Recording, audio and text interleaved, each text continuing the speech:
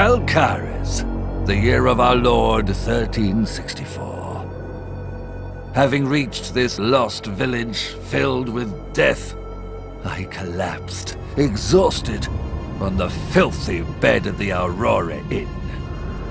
The innkeeper spoke of obscure, terrible events.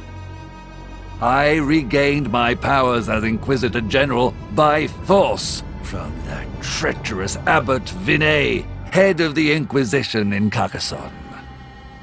Only the power of the Holy Father is greater than mine.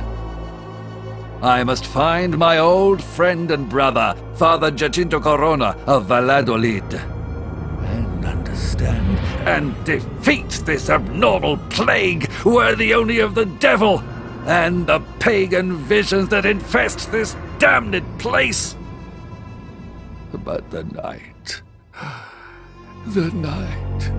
strange dreams, nightmares, the pagan goddess Diana above me, tempting my flesh. She leans towards me. She possesses me. She is the devil, the infernal charioteer. She whose fury sets her hair on fire. And she throws herself at me. Lord, protect me!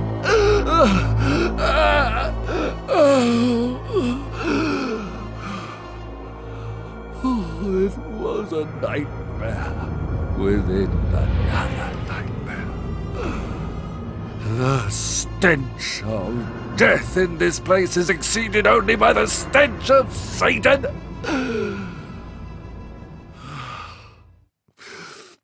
The sun has risen.